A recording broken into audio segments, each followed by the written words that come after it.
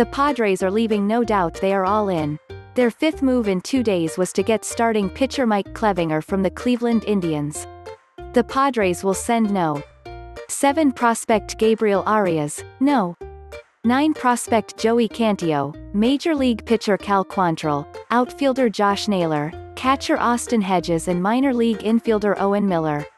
They also got outfielder Greg Allen, the former Hilltop High and SDSU star, and a player to be named after the season.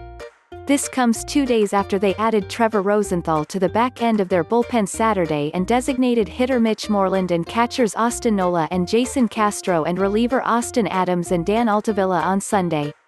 After all those, Padres General Manager A. Preller would not be denied.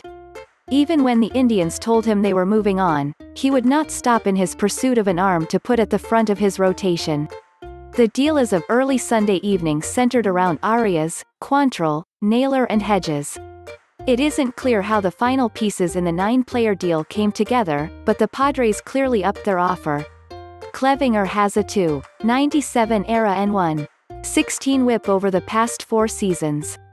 That includes a .318 ERA in 4 starts, 22 2/3 innings this season.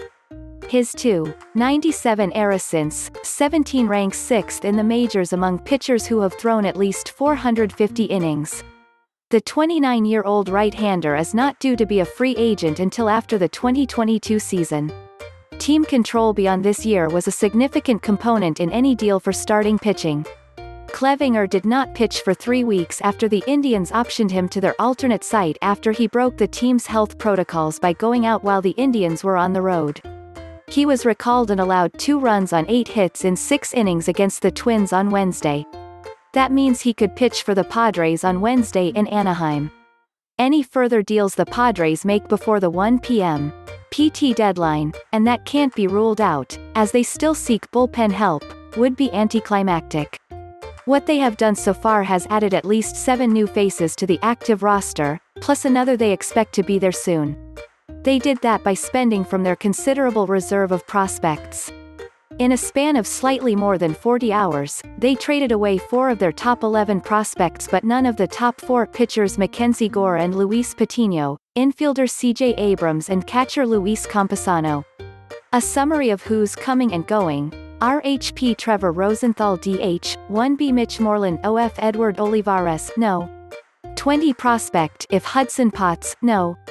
16 prospect of Jeisson Rosario, no. 19 prospect of Taylor Trammell, no. 5 prospect if Owen Miller, no. 11 prospect if Gabriel Arias, no. 7 prospect LHP Joey Cantillo, no. 9 prospect